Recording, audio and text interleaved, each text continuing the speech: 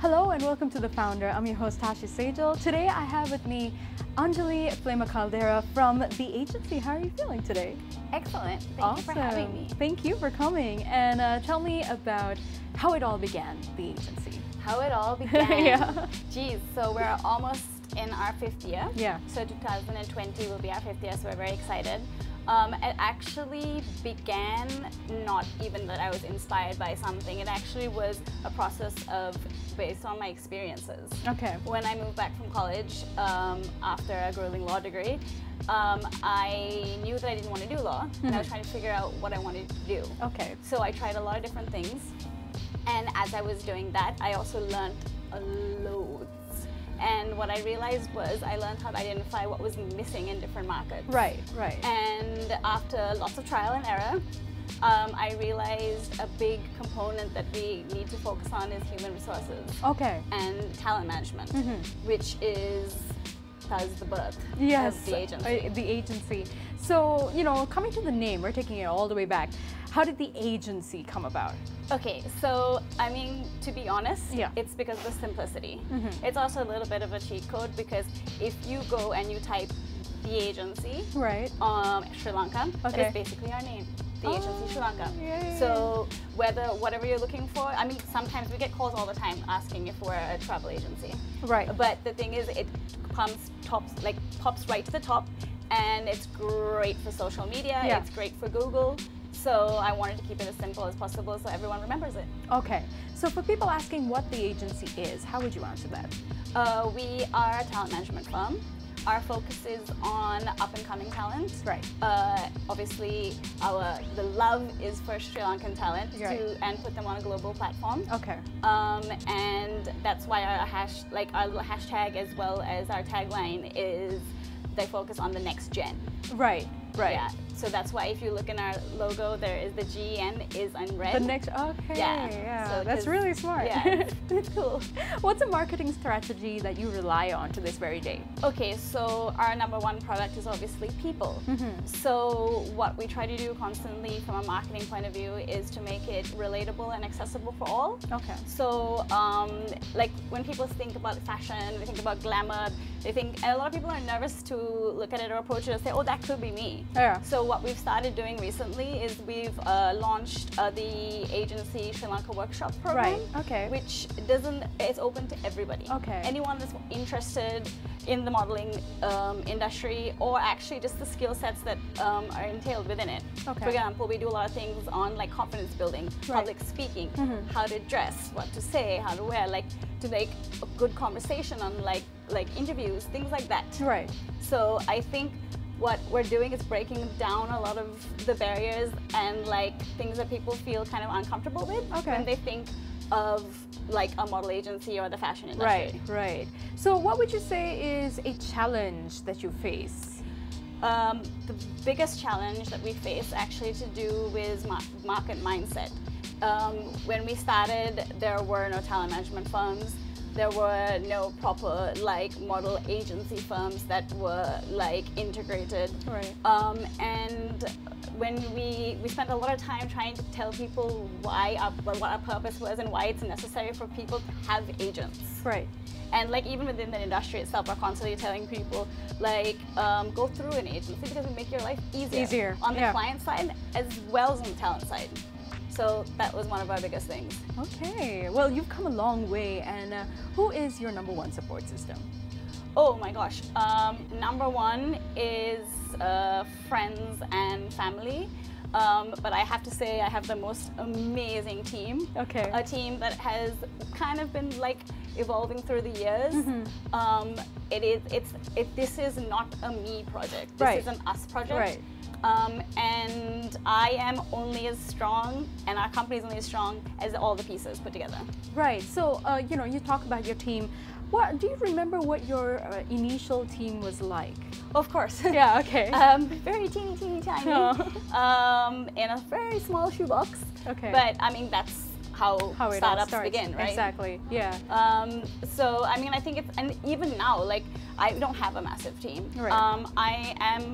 I'm more like I like smaller teams, Right. because everyone kind of gets to know everything about the company, and there's not just like the accounts person saying, yeah, no, I can't go and meet a client. Right. You need everyone on the same You have to page. be versatile, which Yeah. is what I like. Awesome. And do you remember what your first workspace was like? Oh my gosh, yes. So like I said, like a shoebox. A shoebox, right? It was tiny. I mean, and we shared a space with another company. There was like 10 or 15 of us during event seasons. Like we're literally on top of each other. But it was fantastic. I mean, those are the kind of experiences and like being close up and personal in everyone's faces that actually teach you what it's all about. Right, right. And Anjuli, have you ever had a moment in your career where you have had to make the hardest decision? The hardest. Yeah. I mean, what would that of course. decision be? Actually, the hardest decision that I've had to make was to actually come forward and say that I'm going to be the face of this company. Right. That is not something that I would naturally want to be. I'm the queen of behind the scenes. Okay. Like being in the spotlight, like consistently, like being accountable to talk. That I mean, I love people. I'm Right. personable, but when it comes to like actually properly, formally doing it, I'm petrified. You're petrified. Pussy. Okay, I get it. I get Yeah. it. I mean, everybody has their little thing, but at the same time, the agency, is it everything you've ever hoped for coming into the 50th? And more. And more. And it's gonna keep on changing, evolving, growing. I'm so excited. We actually, halfway through, we started, we have like a social media division, we have an events division, all within obviously fashion lifestyle. Okay. And actually our events division got so big, we've now broke off and made a whole separate company called Right. the Platform Sri Lanka. Yeah. And we're just taking our first few projects on in Okay, December. okay. We are super excited. And it also is going to help us streamline so that now it can break it into two. Okay. And not everyone is jumping here, there, and everywhere. Right. So tell me a little bit about your newest projects. Okay.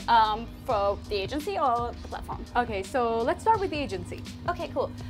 So one of my like, personal little babies is I've been working on our new website for the past year. It's very, very exciting. It's very dynamic, and we're actually launching it next week. Oh, wow. So okay. it's been a huge labor of love and time and effort, of course, but we're very, very excited for the reveal. Oh, wow. And like I said, a few months ago we started the workshop project, Right. which we did 3 sessions already, and we've seen great traction in the market. So next year we're going to again expand that and build on it, and then hopefully have it on a per month basis. Well, I wish all the very best of luck for you on that. Thank you. It sounds an exciting project. Yeah. And speaking of exciting, I mean, you are pretty much working with people, and you get to meet new people and, see new talent as well coming in. So Anjuli, tell me what's the craziest thing that you've, seen at office? I mean, I'm sure that is a work-related question, but there has been some crazy things in my office, like, for example, opening a wine bottle with a stiletto. Right. But that's a separate story, a separate category. However, the craziest thing that I've seen is actually to do with my team and the people that I've worked with through the years in forming this company. I've had some amazing people, and I still do, and it's like, for example, someone starts as an intern and then ends up like running the whole talent management division. Division. And I find that, especially since, I mean, they're all super young. Right. Like, I can't even imagine me when I was 23 doing that. Really? Oh my Yeah, gosh, that's so- amazing. So you pretty much give everyone an opportunity as well at the same time. Yeah, and because it's like a two-way street. By doing that, I get an opportunity too. Right, I get an right. opportunity to evolve, I get an opportunity to grow and to learn. Yeah, it's all about Yeah. learning. I can tell from everything that you've told me. And also, I want to ask, if you remember the initial stages of your startup, was financing rather difficult, or were banks any helpful to get you started up? I mean, truth be told, I am so blessed and so thankful. My father supported me 100%. This would not have been possible without him. He's my #1 believer. thank God. Yes. And I mean, from banks have been great as well. I mean, they're open to new ideas, which is in this climate really necessary. Okay. And as we grow, I'm sure that we'll have to open a lot more doors financially. Right. This question is actually from our venue sponsor, the ColomboCooperative, providing modern workspaces and creative spaces for all companies of all sizes. They would like to know what your #1 value in business and in life is. Without a doubt, integrity. Integrity, okay. I mean, everything that I personally feel, everything that you do, you have to believe in it, and you also have to actually believe that the end product is basically something that you were personally proud of. Right. And you're your own boss and you've come a long way in terms of success. What would you say is your definition of success? My definition of success would be when I go home after doing said project or launching, I don't know, like something new. I have to go home and really sit down and say, wow, well done. I am happy with this. This is amazing. Like, I think it's a very personal thing. Right. It's the takeaway. It's not how much money we raised. It's not how many people like we reached on Instagram. I think what is important is the message that's sent out. Right. And what gets you up in the morning? Besides the gym, to be honest, it's my team. It's your team. Yeah, my God. I mean, like, we don't really have like a 9 to 5. We're not a 9 to 5. We're usually like a 10 to whatever. Our office has become kind of like, it's really like a home. It actually is a renovated house, but I mean, the only thing we actually don't do there is have a night's sleep. There are naps in between. Naps in between. I think those are like acceptable. Yeah. Another thing that came to my mind is, everyone's just trying to start up their new thing and they want to be their own boss just like you. What kind of advice would you give them to, go on with their career and their thought process in creating their own, business? Don't let anyone ever tell you can't do it. Right. I mean, for me, that was the #1 thing. Like, especially doing something that hadn't been done here prior. We're getting a lot of flack because everyone just thought it was like, oh, this is so like plastic and cosmetic. And, right. Well, I mean, because we started as a model agency before we became a talent management firm. And it was just like, oh, like it's so fluff and things like that. I was like, you guys have no idea how much work is involved in doing this and actually being a model. And you have to be so tough. You have to be confident. There are days where you can't get out of bed because you got rejected last night or whatever. But like from what I'm seeing, I know especially the young people that I'm around with every day, they just amaze me. Like, so I think there have been days, I'm not gonna lie, when I came home, it's like, oh my God, is this right? Like, is this gonna work? And it's just like, if I don't believe it's gonna work, then who why? Will? Like, who exactly. will? Right? Yeah. So I think that's the #1 thing. Yeah. Don't let fear stop you. Right, and the doubt. Yeah, Anjuli, is there a company or brand that you would like to take over? Actually, I wouldn't like to take over any other company or brand. I am so excited about the joy of developing your own brand, right, and having the flexibility of shaping it how you want. Like, the thing is, of course, like if you take over someone else's brand, you bring new things in, you evolve it, of course, but there's always like a framework and a blueprint in place. The joy that I get is putting that blueprint in place. Okay. So, yeah, that's my answer on that one. So who would you look up to as an inspiration? Professionally? Yes. To be honest, there's a mix of people for different reasons. Like, for example, like, it's very cliche, everyone will say if you're talking about business and startups, it's always going to be Steve Jobs. Right. I get that. The reason I'm more interested actually in what he did from an image perspective, because obviously that's my business. It's all about your image. He basically he made a brand which basically everybody wanted because of the way it looked like. Right. He turned the basic idea of a laptop or a computer on its head and said, you know what, it needs to look kind of nice. Yeah. Which essentially is why if you feel the need when you get a new like iPhone, you need the next up consistently. Right. You're ready, even if it's come in like a year, you need the next one. Yeah. Not because the phone doesn't work. That's true. It's because you want to keep up with the image. Yeah. I think that's fascinating, and for our industry, I think it's really, really inspiring.